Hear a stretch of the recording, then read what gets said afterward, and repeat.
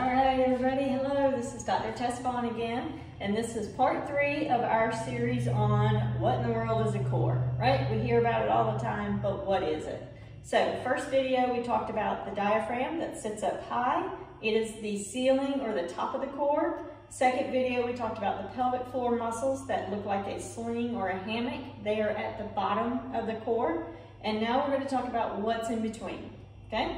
So those muscles are called the transverse abdominis. They sit horizontal this way and they work their way up. They're one of the deepest layers or the deepest layer of the abdominal muscles. The six-pack ab, the rectus, lays on top of it this way. Transverse goes this way, right? They're deep and they look like this in the actual pelvis. Right? The next muscle that we'll talk about is the multifidus. These are tiny muscles that connect vertebrae to vertebrae. So 1 to 2 levels, they'll overlap and work their way up. They'll start at the sacrum down low, and they'll go all the way up to the cervical spine on the backside.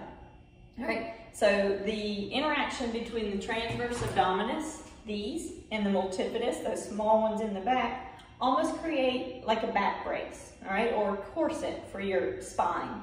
And their goal is to turn on and protect the spine before the big muscles bend you over, lift you up, lift an arm up. Those transverse and multifidus are firing right away, right? They actually work on what's called a feed-forward response.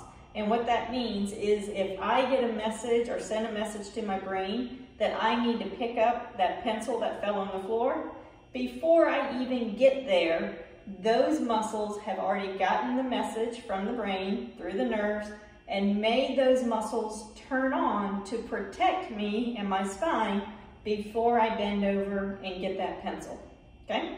They also work on a demand, meaning I'm not gonna turn on those muscles the same if I was picking up a pencil as if I was picking up a 50-pound bag of dog food, right? So they are gonna turn on and work based on the need that has to happen, the load and the heaviness of what I'm doing, okay? Same thing happens with the pelvic floor muscles. They work on a demand. They're not all on or all off. It depends on what they need to do. Now, the other cool thing about these muscles is the transverse abdominis and the multifidus, fire with the pelvic floor. All happens together. And the most efficient way that they turn on and work together is on the exhale, which we talked a little bit before, and I'll talk more the next time, all right, of how to put it all together. But this is just what makes up the core.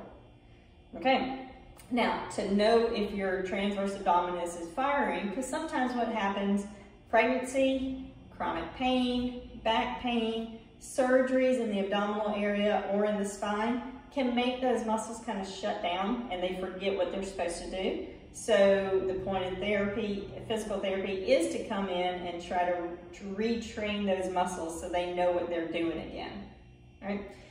Okay, so the other thing to think about is with that transverse abdominis, you want to know if you can fire it, right? If you can turn it on automatically.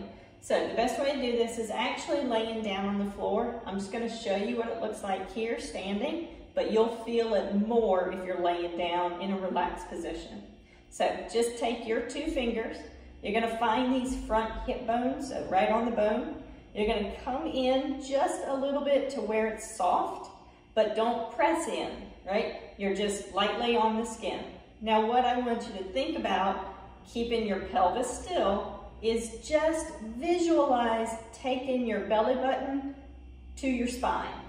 Okay? Now when you do that, you don't want to tilt your pelvis, you don't want to blow out your belly. You really are just thinking about taking that belly button down towards your spine.